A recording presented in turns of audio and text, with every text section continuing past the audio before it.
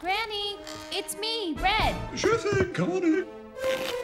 If you think you know the story... What big hands you have, and what big ears you have. Old people just have big ears, dear. If you think you know the legend... And Granny, what big eyes you have. Are we just gonna sit around here and talk about how big I'm getting? Think again. Granny!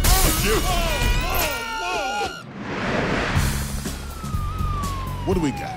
It's a domestic disturbance. Breaking and entering, wielding an axe without a license, intent to eat.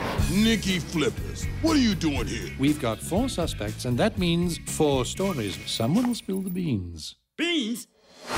An innocent little girl who's not so innocent. They call me Red because of this red hood I wear. What about when you're not wearing it?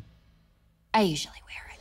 A big bad wolf who's not so bad. You really took a beating from a little girl. Awkward. A sweet grandmother who's not so sweet.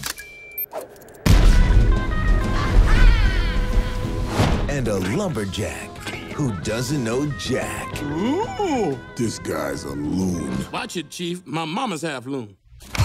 Now,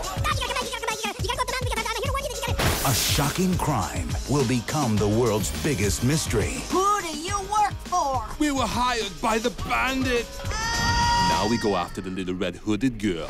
You're unbelievable.